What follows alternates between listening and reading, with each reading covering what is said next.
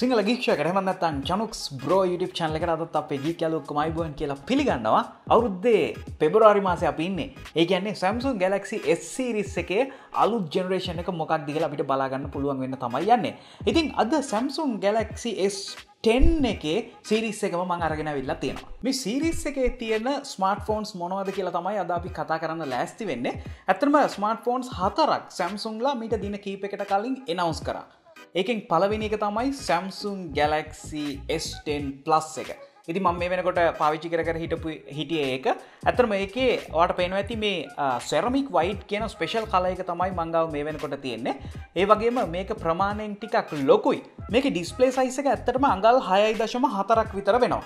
ඊළඟට Samsung Galaxy S10 එක.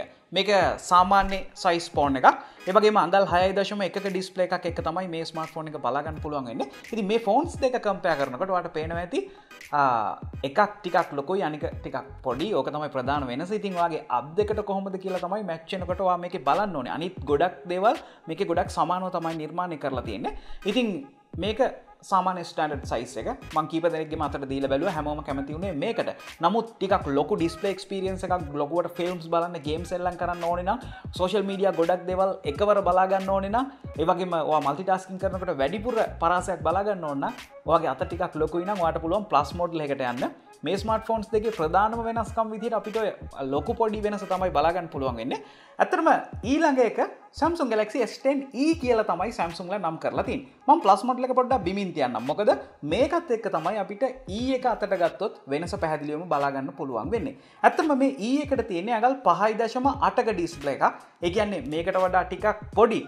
නමුත් ඊට වඩා වෙනස්කම් ගොඩක් තියෙනවා. ඒව ගැන අපි ඉස්සරහට කතා කරනවා. ප්‍රධාන වෙනස තමයි Samsung Galaxy S10 එකේ S10 Plus එකේ edge display එකක් තියෙනවා. මේ කොන් වලින් ලස්සනට මේ curve වෙලා තියෙනවා. මේ ලස්සන bezels එක්කම.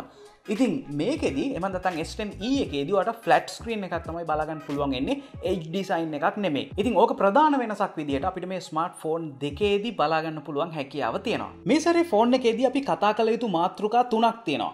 පළවෙනි එක තමයි මේකේ display එක, ඊළඟ එක තමයි මේකේ කැමරා එක, අනිත් එක තමයි fingerprint scan එක. ඩිස්ප්ලේ ගැන කතා කරනකොට ලෝකේ පළවෙනි ඩයිනමික් OLED ඩිස්ප්ලේ එක විදිහට අපිට මේක හඳුන්වන්න පුළුවන්. ඔයාලා දන්නවා ස්මාර්ට්ෆෝන් වල මේ තියෙන ස්ක්‍රීන් කම්පිටිෂන් එකේ ඩිස්ප්ලේ කම්පිටිෂන් එකේ පළවෙනි තැන ගන්න. එහෙනම් ගොඩක් ඉස්සරහින් ඉන්න හැම සැරේම Samsung ආයතනය කටයුතු කරගෙන යනවා. ඉතින් ගිය අවුරුද්දට වඩා ගොඩක්ම හොඳ එක්ස්පීරියන්ස් එකක් ගන්න අපිට මේ ඩිස්ප්ලේ එක හරහා පුළුවන්. ඒ වගේම Samsung ලා තමන්ගේ HDR10 Plus පහසුකමත් සර්ටිෆිකේෂන් එකක් මේකට තියෙනවා කියලා තමයි කියන්නේ. ඇත්තටම මේක Dolby Vision ළගෙම Samsung version එක කියලා අපිට මේ ටෙක්නොලොජි එක හඳුන්වන්න පුළුවන්. ඉතින් මෙන්න මේක නිසා ඔයාලට ගොඩක් හොඳ color accuracy එකක් එක්ක ගොඩක් ලස්සන brightness එක්ක හොඳ contrast ratio එකක් එක්ක දේවල් මේක හරහා බලා ගන්න පුළුවන්. ඉතින් අනාගතයේ තියෙන ස්මාර්ට්ෆෝන් එකක් අපේ අතේ තියෙනවා කියලා ෆීල් වෙන්න මේ ඩිස්ප්ලේ එක අපිට හොඳටම ප්‍රමාණවත් කියලා ඔයාට හොඳටම ෆීල් වෙනවා ඇති.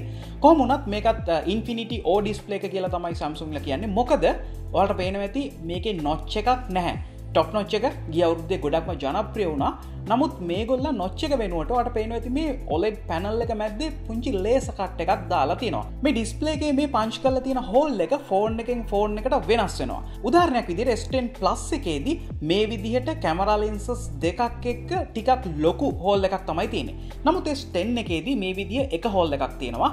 ඒ වගේම S10e එකේදීත් අපිට මේ වගේ පුංචි හෝල් එකක් තමයි බලා ගන්න පුළුවන් වෙන්නේ. ඇත්තටම S10 Plus මොඩල් එකේදී මෙතන සාමාන්‍ය සෙල්ෆි කැමරා එකට අමතරව depth sensor එකක් තියෙනවා. ඉතින් ඒ නිසා selfie එකත් අපිට portrait mode එකෙන් ලස්සනට capture කරන්න පුළුවන්. මම හිතුවේ නම් මෙතන wide lens එකක් තියෙනවා කියලා තමයි. ඊළඟට අපිට මේකේ design එක ගැන කතා කරනකොට ඔයාලට back side එක සාමාන්‍ය ගිය අවුරුද්දේ Note series එකේ වගේ බලා ගන්න පුළුවන්. හැබැයි පොඩ්ඩක් curve එකක් තියෙනවා. හැබැයි phone එකට තියෙන්න පුළුවන් premium feeling එක look එක අපිට මේ phones තුනේදීම බලා ගන්නත් පුළුවන්. ඒ වගේම ඔයාලට පේනවා ඇති මේකට accent color එකකින් කැමරා එක වටේට ඒ වගේම ෆෝන් එක වටේට ලස්සන ෆ්‍රේම් එකක් ගිහිලා තියෙනවා. Samsung logo එක තියෙනවා. මේකේ පහළ 3.5mm headphone port එක phones තුනේම තියෙනවා. ඒ වගේම USB type C port එක සහ speaker එක තමයි බලා ගන්න පුළුවන් වෙන්නේ. ඉතින් design එක ගැන මට ගොඩක් ඔයාලත් එක්ක කතා කරන්න පුළුවන් full review එකේදී. සම්පූර්ණයෙන්ම glass වලින් තමයි මේකේ front එක වගේම back එකත් මේගොල්ලන් නිර්මාණය කරලා තියෙන්නේ. ඊළඟට cameras ගැන කතා කරන්න කලින් මම කැමති මේ ෆෝන් එකේ fingerprint scan එක ගැන කතා කරන්න. මොකද Samsung ලා පළවෙනි වතාවට මේ විදිහට in display fingerprint scan එකක් දැම්මා. මේක සාමාන්‍ය Chinese phones වල තියෙන optical scan එකක් නෙමෙයි මේක sounds wave වලින්. එහෙම නැත්නම් ultrasonic in display fingerprint ID කියලා තමයි Samsung ලා නම් කරලා තියෙන්නේ. ඇත්තටම සාමාන්‍ය optical scan එකට වඩා accuracy එක මේකේ වැඩිලු ගොඩක් fast කියලා තමයි තියෙන්නේ. කොහොම වුණත් මම මේ විදිහට මේක scan කරා. මේක තියෙන්නේ මේ විදිහට display එකේමයි අපිට හරියටම තනවා ගන්න අමාරුයි. ඉතින් ඒ නිසා මේක indicate කරනවා මෙන්න මෙතනට ඔයාගේ ඇඟිල්ල තියන්න කියලා. ඔයාලට පේනවා ඇති මේක අපි unlock කරනකොට අපිට මේක ඕෆ් වෙලා ඩිස්ප්ලේ එක තියෙනකොටත් මේ විදිහට තිබ්බම ලස්සනට අන්ලොක් වෙනවා මේ ලස්සන ඇනිමේෂන් එකක් එක්ක. ඒ විතරක් නෙමෙයි ඔයාගේ ලොක් ස්ක්‍රීන් එකේ තියෙද්දිත් මේ විදිහට අන්ලොක් වෙනවා බලා ගන්න පුළුවන්. මම මුලින්ම හිතුවේ මෙතන ටිකක් ප්‍රෙස් කරන්න ඕනේ කියලා. එහෙම නැහැ. මෙතන පොඩ්ඩක් ටච් කරාම හොඳටම ප්‍රමාණවත්. ඒ වගේම ඔයා දැනගන්න ඕනේ මේ අල්ට්‍රාසොනික් ෆින්ගර්ප්‍රින්ට් ස්කෑන් එක තියෙන්නේ Samsung Galaxy S10 Plus එකේ Samsung Galaxy S10 එකේ විතරයි. එහෙනම් Samsung Galaxy S10e එකේදී කොහොමද මේක වැඩ කරන්නේ? මේකෙදී අපිට අල්ට්‍රාසොනික් ස්කෑන් එකක් බලා ගන්න පුළුවන් කමක් නැහැ. මේ සයිඩ් එකේ තියෙන පවර් බටන් එක ඔයාලට පේනවා ඇති ටිකක් ඝනකමට මේගොල්ලෝ නිර්මාණය කරලා තියෙනවා. ඉතින් ඒකේ හේතුව තමයි මේ කැපැසිටිව් ෆින්ගර්ප්‍රින්ට් ස්කෑන් එකක් මෙතනට යොදලා තියෙන එක.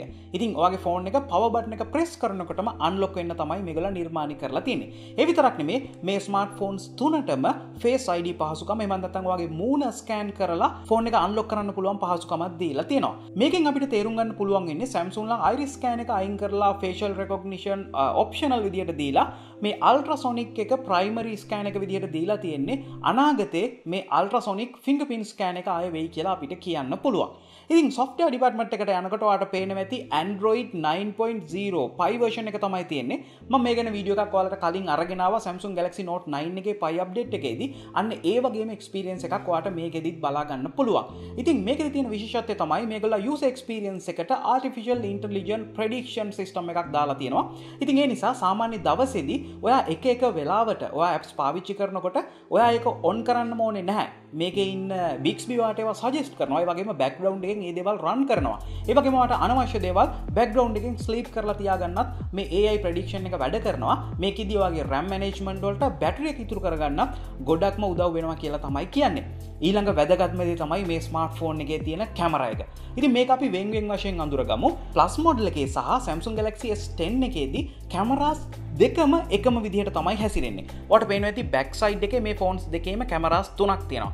12 megapixel telephoto camera එකක්, 12 megapixel wide angle camera එකක්, 16 megapixel ultra wide camera lens එකක්. හැබැයි මේකේ ඉස්සරහා selfie camera එකේදී plus එකේ විතරයි මේ විදිහට selfie cameras දෙකක් තියෙන්නේ RGB depth sensor එකත් එක්ක. ඒක ඔයා මේ වෙනකොටත් දන්නවා. දැන් මේක පොඩ්ඩක් පැත්තකින් තියලා අපි ගමු S10e එක. මේ phone එකේ ඔයාලට පේනවා ඇති back side එකේ cameras දෙකක් විතරයි තියෙන්නේ. ඒ වගේම ඉස්සරහා selfie camera එකකුත් තියෙනවා. මම camera එකේ දැන් photos කීපයක් මෙතනදී ගත්තා. රෑ low light වලදී තමයි ගත්තේ. මට හිතා ගන්නත් බැරි තරම් quality. අතරම Samsung Galaxy Note 9 එකත් එක්ක compare කරනකොට ගොඩක් ලොකු වෙනසක් අපිට මේ smartphone එකේ camera එක හරහා බලා ගන්න පුළුවන්. වැඩි විස්තර ඉස්සරහට කතා කරමු. ඊළඟට මේකේ hardware ගැන කතා කරනකොට International Snapdragon 855 chipset එක තමයි තියෙන්නේ. නමුත් අපිට ශ්‍රී ලංකාවේදී Exynos 9820 කියන chipset එකත් එක්ක තමයි බලා ගන්න පුළුවන් වෙන්නේ. ඊළඟට මේකේ RAM එක සහ storage එක වෙනස් වෙනවා. ඔයාලට පේනවා ඇති device එකෙන් device එක තමයි ඒක වෙනස් වෙන්නේ. E model එකේදී 6GB RAM එක 8GB RAM එක අපිට බලා ගන්න පුළුවන්. මේ තියෙන එකේ storage එක. මේවට බලා ගන්න පුළුවන් වෙන්නේ phone එකට අනුව මේකේ RAM එක සහ storage එක ඔයාලට වෙන් වශයෙන් බලා ගන්න පුළුවන් විදිය. ඔයාලට පේනවානේ plus model එකේදී ඔයාලට 8GB විතරක් නෙමෙයි 12GB RAM එක phone එකක් වුණත් මිලදී ගන්න පුළුවන් හැකියාව ලැබෙනවා. ඒ වගේම storage එක 1TB. ඔයා ගාව තියෙන හොඳම portable hard drive එකේ space එකට සමාන 1TB space එකක් අපිට මේකෙදි බලා ගන්න පුළුවන්. බැරි වෙලාවත් ඔයා මේකට micro SD card එකක් plug කරොත් ඔයාට 1.5TB storage එකක් තමයි තියෙන්නේ. කොහොමද මේ phones තුනටම ඔයාට micro SD card එකක් ගහන්න පුළුවන් හැකියාව තියෙනවා.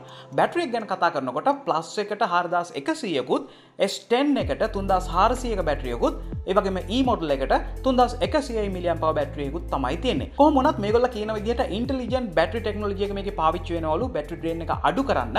ඔයාලා මේ වෙනකොටත් දන්නවා මේ phones තුනම fast charging support කරනවා, wireless charging support කරනවා, fast wireless charging 2.0 support කරනවා අලුතින්ම. ඒ වගේම සාමාන්‍ය Bluetooth 5 ඒ වගේම IP68 water and dust resistant පහසුකමක් තියෙනවා.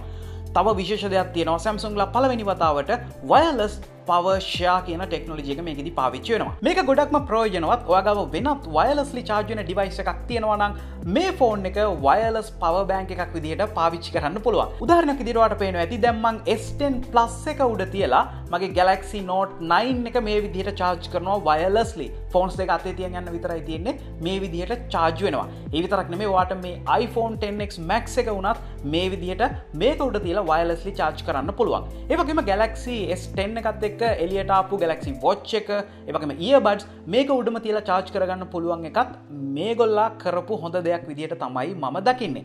ඊළඟට තමයි දැන් අපි මේ ගැන පොඩ්ඩක් කතා කරන එක නවත්තලා ශ්‍රී ලංකාවේදී මේකේ price කොහොමද කියලා බලන්න යන්නේ.